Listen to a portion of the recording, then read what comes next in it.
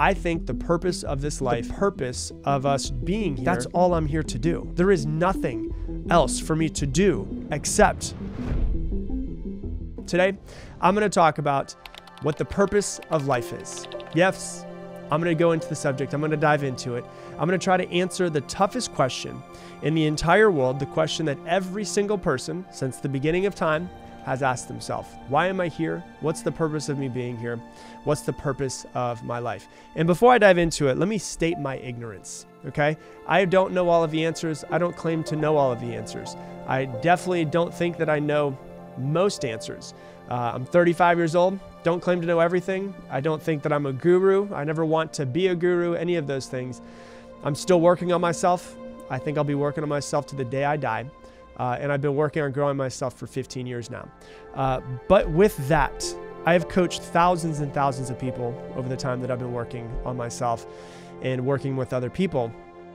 And I feel like for most of the boxes that people want to check off in their life, as far as, you know, happiness, success, money, whatever it is that you want to say, I feel like I've checked off most of the boxes that people want to check off in their time. And I spent a good portion of my life being happy in creating some form of happiness, but more than anything else, actually just going straight for money. Like, money was my main purpose in life. It's the thing I was going after more than anything else.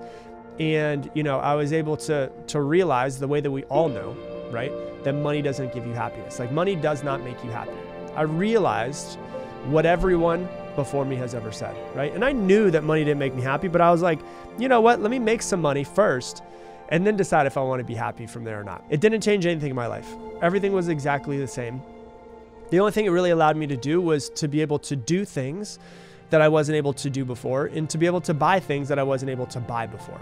But doing the things that I didn't make me happy, and buying the things that I bought didn't make me happy as well. So if I felt like I checked off many of the boxes that I'm supposed to check off in my life, but I still wasn't happy as I could be, or I didn't feel as fulfilled as I could be, then why the hell are we here? Right? What is the purpose of this life? And my personal opinion, and once again, you can take this for what it's worth. You can take it and fully believe it. You can take it with a grain of salt. Either one is completely fine. It's completely up to you what you decide to do with this information. I think the purpose of this life is to grow spiritually. And I don't mean religiously, because I think a lot of religion actually restricts most growth and most spiritual growth and most personal growth. And I'm not knocking religion in any sort of way. For some people, religion is the path to their enlightenment or to happiness or to fulfillment. For me, it just wasn't. And so when I say, it's the path, the work of just spirituality. For those of you guys that might be atheists or might be agnostic, another way of saying it for you, just so everybody can kind of join in on this path that we're talking about here, is I think the purpose of us being here, if you don't want to say grow spiritually, would be just to learn. We're here to learn. That's it. That's all we're here to do. Life is a classroom. And that's all that I think that it is. We're here to learn. We're here to grow. We're here to get better. And hopefully by the time that we leave this place, we end up doing a pretty good job of it. I do believe that there's something after life. There's times where I've bounced before, like, you know, is there something after life? Is there not something after life? I've bounced all around. And I personally believe that there is. I personally think that we might, you know, have a lot of lives after this one. You know, there could be reincarnation. Didn't think I'd ever say that before. It could be on this planet. It could be on another planet. It could be in another dimension. It could be somewhere else that we don't know about. I don't know. I'll never act like I know. All I know is that I get this feeling that I'm here to learn. I get this feeling that the purpose of me being here is to grow, to learn, and to get better. This life that I have is just basically a really big classroom. And this classroom is not here when I consciously decide to step into the classroom and learn. It's not here when I sit down, you know, I consciously decide, you know what, now I'm gonna sit down and I'm reading a book. That's not when I step into the classroom. Or when I sit down and I say, you know what, I'm gonna journal. That's not when I step into the classroom. When I step into the classroom is when anything happens in my life. Not when I just decide to journal, not when I just decide to meditate, not when I just decide to read or to write or to do something. My personal belief is that the classroom is every single second of my life. Do you feel that way? Is there something inside of you that kind of feels the same? I'm curious. I'd love to hear from you. Do you feel like it's the same? Do you think that it's different? Once again, I don't have many of the answers. I just feel like for me, this is what feels right. And once again, this isn't something that's just like, hey, when I consciously decide to sit down and do something, that's when I enter the classroom. It is every single second of my day is an opportunity to learn and to grow and to get better. That could be spiritually, that could be mentally, that could be physically, that could be in my personal growth, that could be my spiritual growth, in my relationships with other people. Every single second, life or God or the universe is throwing people in circumstances and things at me to allow me to either stay awake and wake myself up out of this autopilot that I can go into, or to wake up and grow from it. The thing about it and the way that I think about it is I don't think that there's a finish line that I'll ever cross. For like a lot of people, they think, oh, well, one day I'll eventually get to the place that I want to be. One day I'll eventually, I'll eventually become enlightened. One day I'll eventually learn all the things that I need to learn to know. One day I will get to the point where I have all of the knowledge in the world, or one day I'll finally not be stressed out or not have anxiety or whatever it is. I personally don't think that there's ever a finish line that I'll cross. I don't know if that's the truth or not. I just have the feeling, for me, that it is the truth. And for some people that can be stressful, because they're like, oh my God, that means I'm going to feel this way forever. Oh my God, that means that I'm never going to cross the finish line, because our Western society, we're raised to think like you have to do and produce and achieve that goal. And so when we think growing, or we think we're here to learn, or we think we're here in school, we're here to learn spiritually, we think that there's supposed to be like some award that we get at the end of it, or some like test that says we got an A, or some diploma that says, hey, you passed the spirituality of life, or whatever it is. And for some, that can be really stressful to go, oh my God, I don't know if there's a finish line. This is literally what I'm going to be doing forever. That's kind of stressful. But for me, it's super freeing, because then I know that's all I'm here to do. There is nothing else for me to do except for me to be inside of a classroom, to learn, to grow, and to get better. Now, I understand there's some people that are listening to me right now and you're like, hold on, that's not the only thing, Rob, because I'm a parent.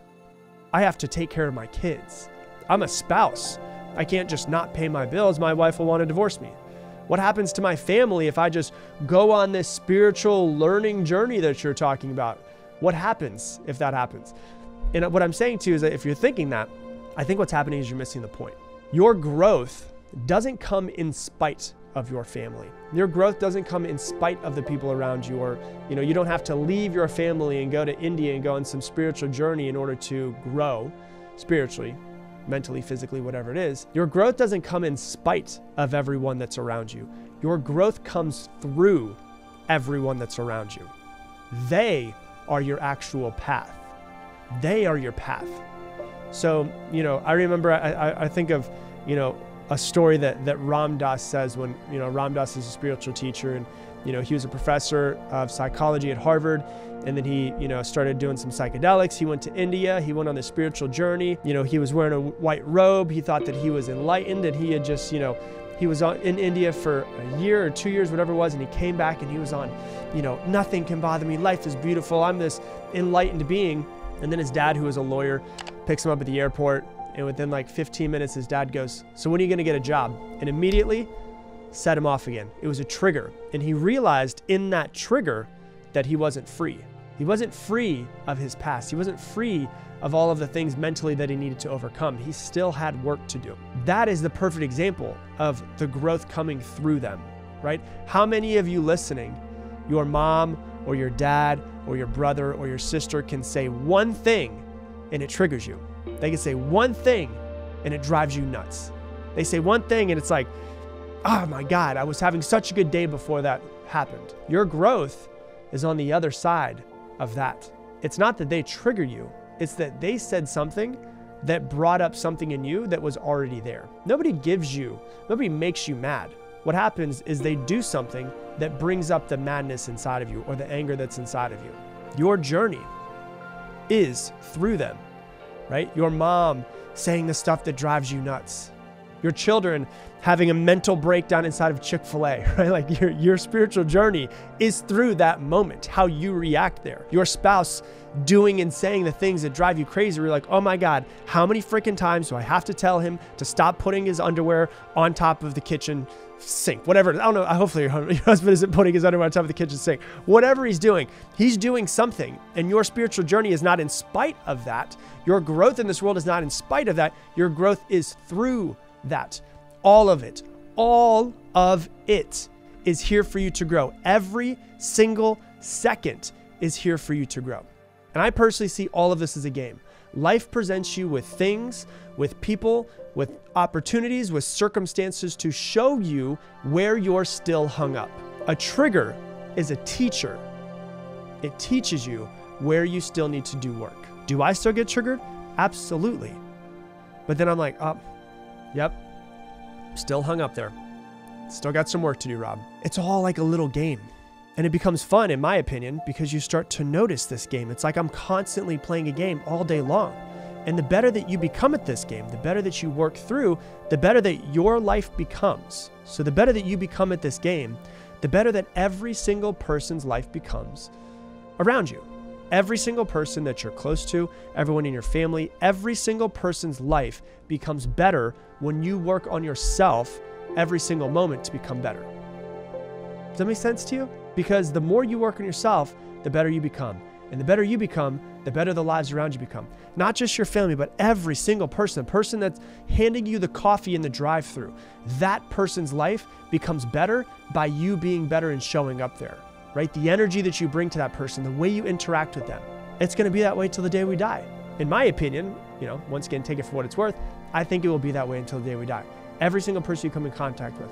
And maybe we go on this spiritual journey and we die and we go somewhere. Maybe we die and we get another life. Maybe we die and nothing happens. I don't know. I'm not going to sit up here and just tell you that I know what happens, like a lot of people will. I don't know what the hell happens. But from my point of view, when you live your life knowing that this is a classroom, that we're going to be triggered. Those triggers are teachers. That we're going to get hung up. That we're going to get agitated. We're going to get pissed off. We're going to get sad. We're going to mess things up. We're going to act in ways that we look at and look back on and wish that we would have done different. We're going to mess things up.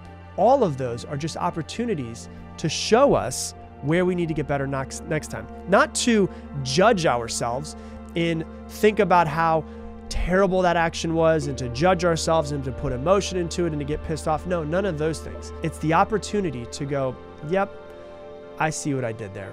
I did mess up. You know what? Next time I'm going to do it better. It's a teacher. It's a lesson. Every moment is a teacher. Every single moment is a lesson.